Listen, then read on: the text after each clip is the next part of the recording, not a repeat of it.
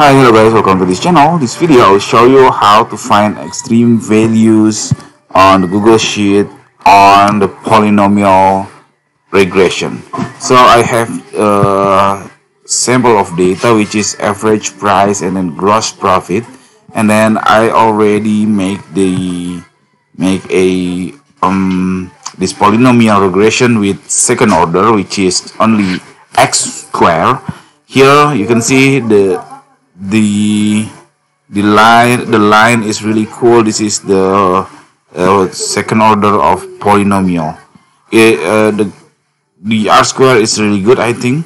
Now, how to find these extreme values, which is in between 80,000 to 90,000 for the x, and then the result or the y is between 100,000 until the 150.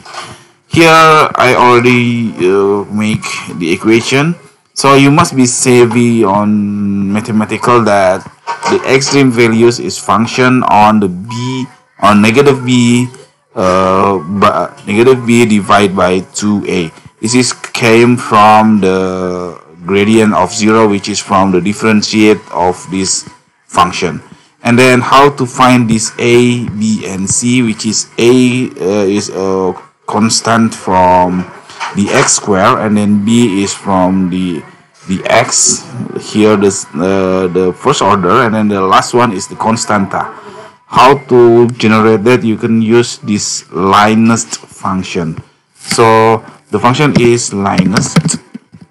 You use array formula first, and then LINEST, and then you find the noun y data, and then comma, and then find the x data.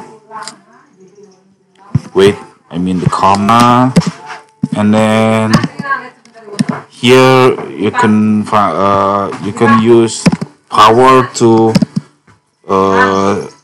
curve bracket, and then you put 1 and 2, and then close the curly bracket, and then close the bracket, and then hit the enter.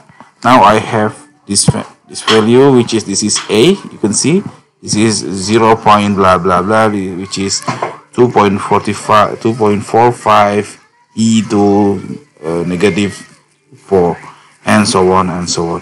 Now I have the a, b, c, and then I can generate -b by 2a, and then I can generate the extreme values of this polynomial regression. For explanation for this function is, you must be try by yourself, but if you want to make it for the third order, you can just put this third.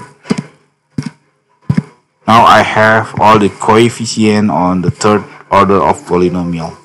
Okay, that's it, this tutorial. I hope it's helpful for you. If you please subscribe our channel, and if you have any question, please put in the comment below. Thank you.